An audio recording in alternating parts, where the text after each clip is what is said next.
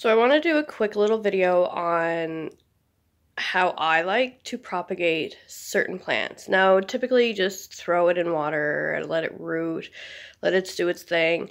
However, with the chenille plant, I found it's better to use a Ziploc baggie method. Now, this is one of my chenille babies. Yep, that's one of my chenille babies. And then I have, this is my mother chenille plant. I got it about a year ago. I don't know how well you can see that with the light and everything.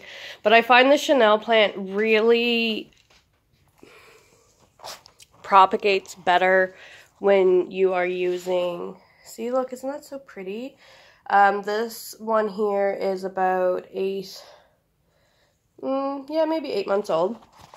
And I found the best way to propagate these chenille plants is by the Ziploc baggie method.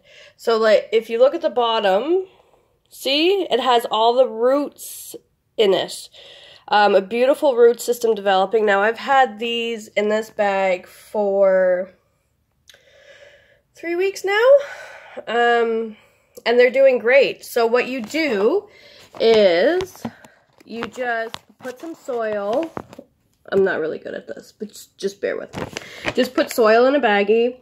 I then wet the soil really nice. Like, keep it really, really damp.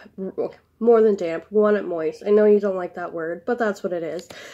And then you just take your end pieces, cut your plant, put your end pieces in, seal it up. Now, you have to keep oxygen in these bags because your plant uses oxygen to make a root system. So if you put them in here and don't do this step that I'm about to tell you about, it's completely pointless.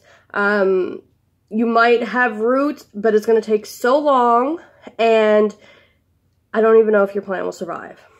So there's that. So you take your bag, open it up. I do this every 2 to 3 days to give it more oxygen.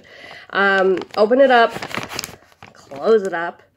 Although sometimes your leaves get stuck in your little Ziploc track.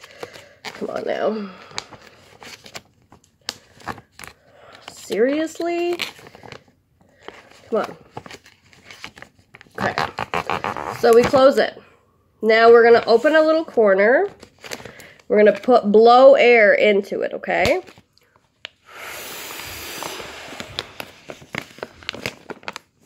And then seal it back up.